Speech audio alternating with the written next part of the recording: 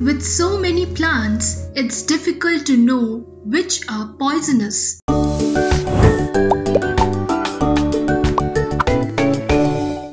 While there is no telltale sign that a plant is poisonous, there are a few standard signs that can help you identify potentially toxic plants.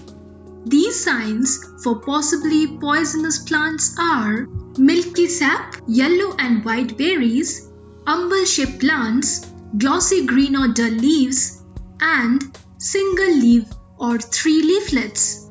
Not every plant that releases milky sap is poisonous, but most of them are. It's one of the most common traits you should look upon. If possible, twist a leaf and see if a plant releases milky sap. If it does, then avoid ingesting it. Plants like poison oak forms white and yellow attractive berries like fruits, which are highly poisonous.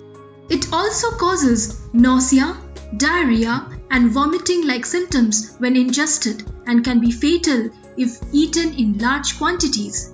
When you find an unknown plant bearing berries, always take care as it might be a poisonous plant. Such plants produce umbel or umbrella-shaped leaves or flowers. These type of plant usually grows in damp and abundant areas without any care.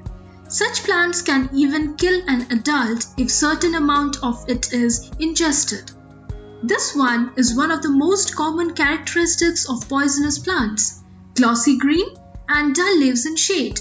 These leaves are found in patterns, teeth-like edges and smoothness on leaves.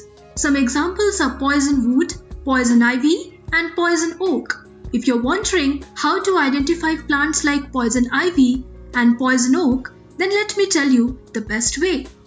There are 3 leaflets in every leaf, making a pattern of 1 upright and 1 on each left and right side.